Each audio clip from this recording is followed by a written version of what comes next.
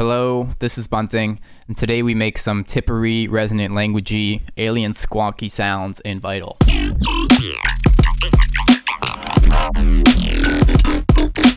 Now, all the presets I've made here, plus this entire project file, are already posted up on the Patreon, which also happens to be a great place to support me if you think I'm really cool.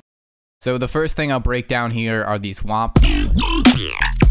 And as I open this WOMP, you'll see it demonstrates some fundamental principles of tipperology. And that is, well, ignore all this, ignore all this, ignore all the effects, okay? The fundamental is saw wave plus peaky filter. So we have our saw wave, right? What I mean by peaky filter is anything with this kind of resonant peak, right? We can get some band pass, some low pass, high resonance, or in the middle. We can have formants, right? We can have phasers, and all this. And my whole formula is I'm modulating these and then stacking more and more and more through more effects. But for this, I chose this formant filter. So I have this shape here, and on the formant, I'm modulating pretty much this spread, which gives it this really nice closing effect. I turn this transpose down so it's a little lower pitch, and you can also modulate these formant X and Y's to further mess with the vowel shape. And I also turn this peak up. It kind of defines the movement a little more, which we want. Then onto our effects. This is where it gets insane. Not that insane, but I'm just adding more and more peaks. So right here, by default, your flanger is going to look something like this. And that's all right, but I want it frozen, so it's not wiggling on its own, and I want it mono versus stereo. And then we could mess with this center on our own. And yeah, it's just messing even more with this kind of peaky movement. Just find a position you like. And then we can add even more, right? I mentioned phasers are great for peaky movement. By default, it looks ugly and wiggles around. We can turn the offset down, freeze it, and mess with the center here.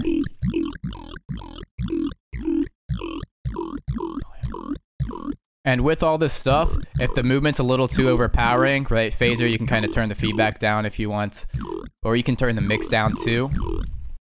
Now, I did end up wanting a bit of stereo on the sound, so I turned the phaser offset up, and I liked it. Now for even more peaky movement, right, we have this EQ. The first thing on the EQ, well, it's not that, it's just this high pass filter, which the cutoff and resonance moving is giving it some, well, more peaky movement. Then to kind of contrast that, I have this notch filter here with the gain up, and that's also moving.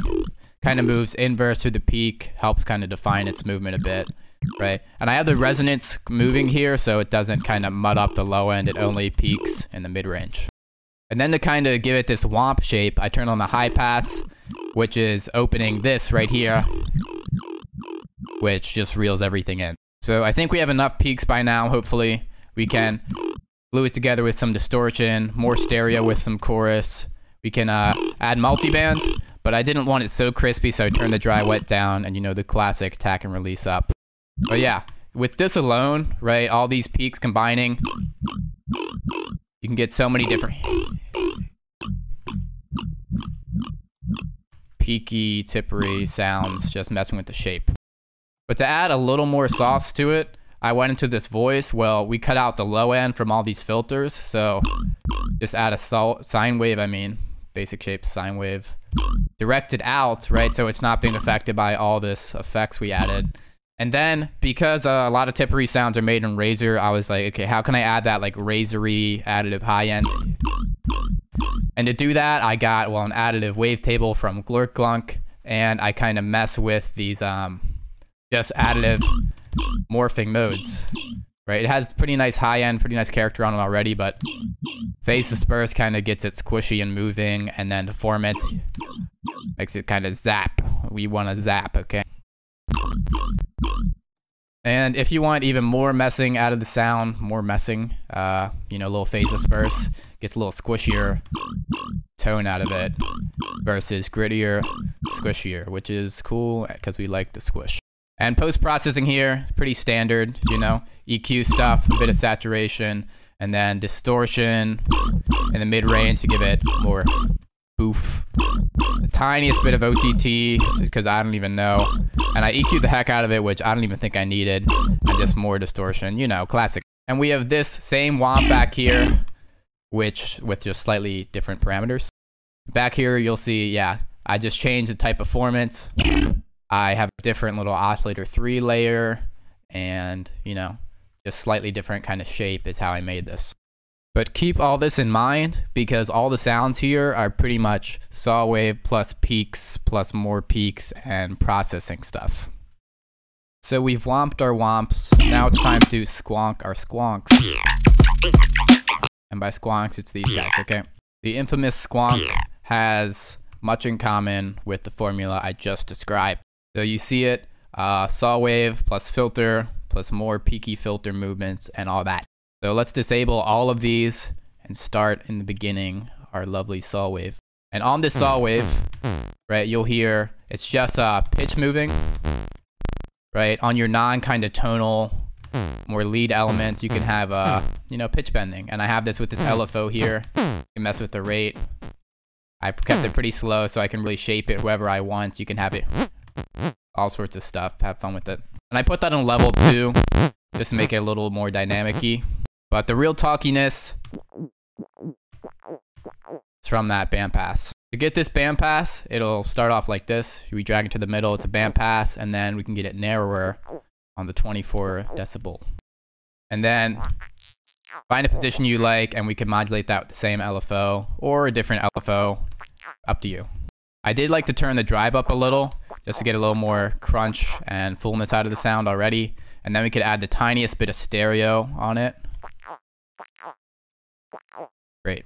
Now the peakiness continues forever, right? We have this flanger, same kind of formula, just messing with the center, phaser,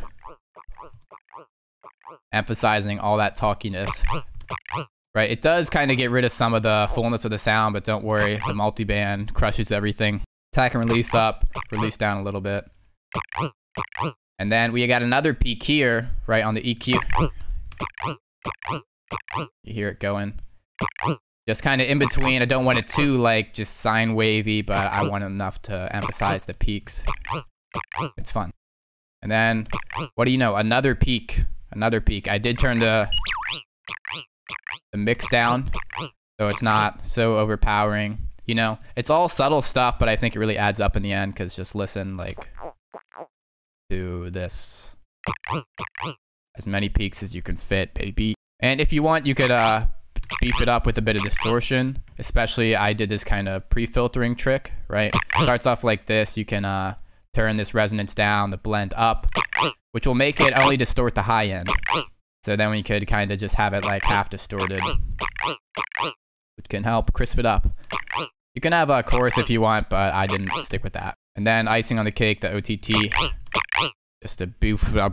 But yes, saw waves plus peaky filters, and you'll see that all these have a similar thing going on, right? In fact, this one here, I'm pretty sure it's the same patch. I just drew a different LFO shape, right?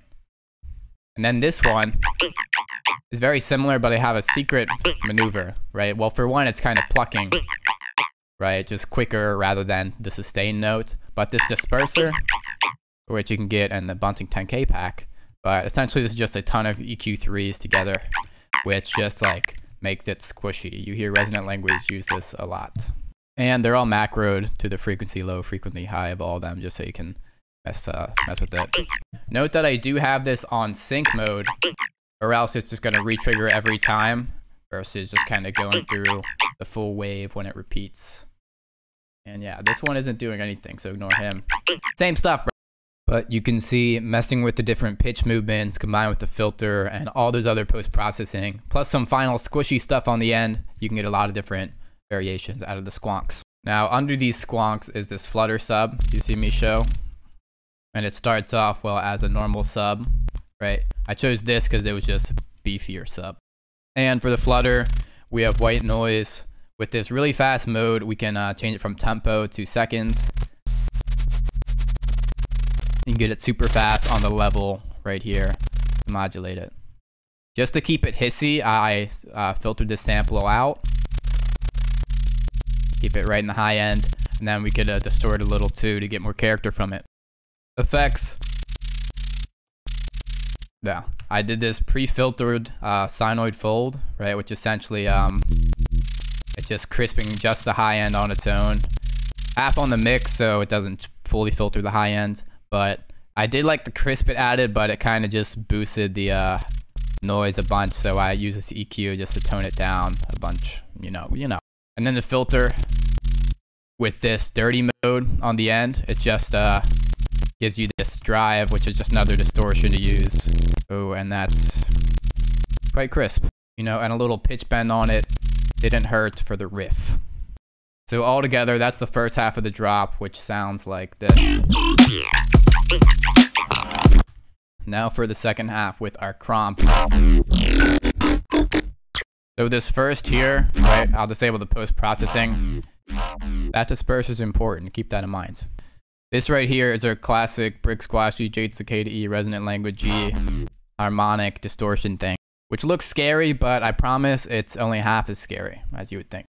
In the beginning, what's going on is just boof sub plus harmonic series, right? You can just select the tone through this harmonic series,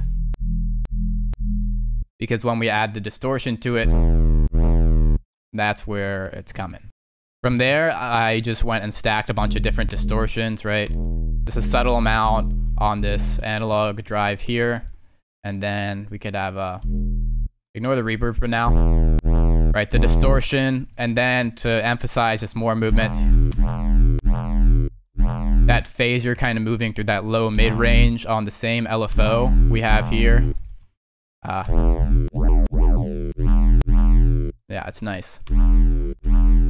And yeah, that flange is really nice. I also turn up the offset a little for that stereo.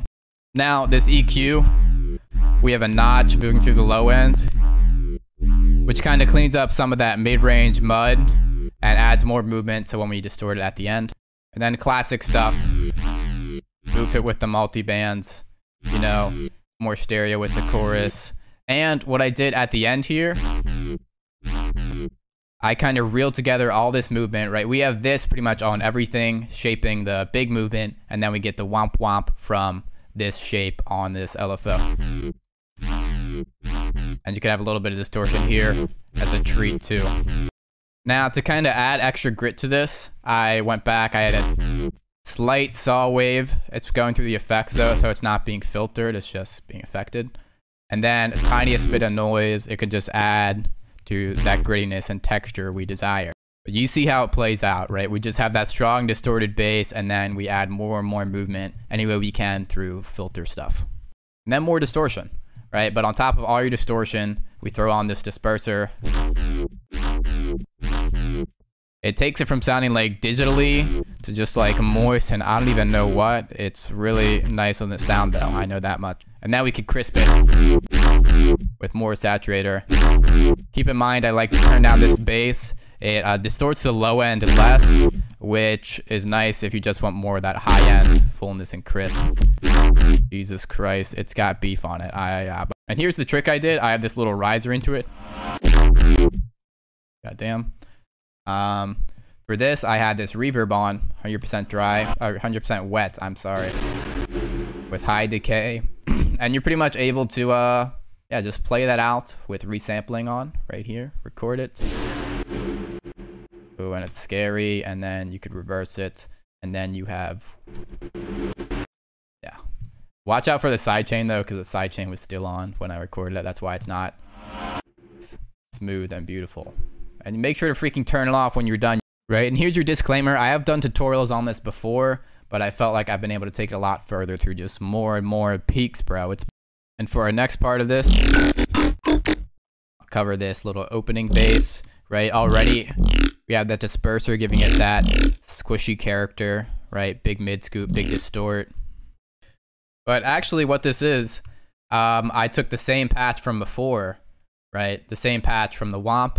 I added this kind of, I changed the shape from, instead of a Womp, I made it open over time, which was good for that kind of fill effect. And Instead of more like high-end movement, I just had it more saw wave beef. Feel free to copy everything if you're a real copier type. Yeah, disperser with the saturator beef, important. Mid-range scoop makes it just crisp. Maybe a little less on it, but I hate mid-range. Now these might be my favorite of the bunch. So this first lower layer, right? You can already tell disperser doing a lot for it. Reslang uses that a lot because it's a phase plant, kilohertz. And you see it again, right? Because the formula was so sound, saw waves plus peaky filters. I just did the same thing with variation. And I was lazy. I didn't even like reassign the modulator. I was just like, all right, I just want it at this exact position. So I just drew it in with the step. And you see it just hitting that clear harmonic, which really gets brought out by our disperser and a ton of beat. Yeah, very fat. And you know, a little pitch bend on it did not hurt anyone. In fact, it saved millions of souls worldwide. Okay, the fun glitchy layers are fun and glitchy, okay? These type of sounds are made in Razor and just additive stuff like that. But lucky for us, Vital has some options for us to make these, right? Ignore the effects, they don't do much, they're worthless and garbage. But essentially, right, to get just random, like, metally, glassy, whatever, combs, filtering movements, you know, random amplitudes work great. You can mess with all of these, honestly. They can all do well, but I like the random amps. And then to add movement on top of that movements, we format it. I was liking how format sounded. It just sounded like the most additive-y out of all of them. And in order to get this type of movement, what did I do? I automated a bunch. It's just jumping. And it's all hitting the same note. It's just all these different modulations jumping around. You get a little zap at the end. Ooh, it comes out pretty nice. Why do I have sub on this? That's the real question. Under effects, I was really liking the flanger so much, in fact, that I didn't make it do anything. I have this tiny notch zapping through, which doesn't really do much either, but I did like to cut out the low end just so it wasn't really interfering with the rest. Distort it just to get a little slammed. And yeah, chorus is nice for stereo, multiband is nice for beef. Ba ba da ba ba ba. I don't know.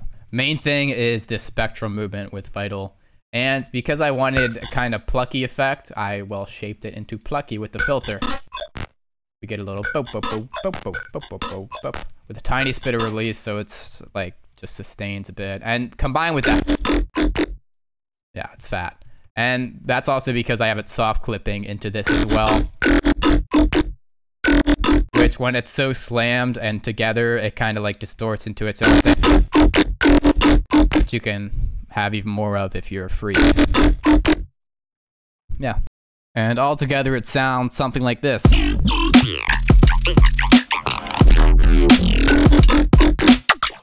And all these sounds really just saw waves plus peaky filters. We did have a little sine compression in there as a bonus treat.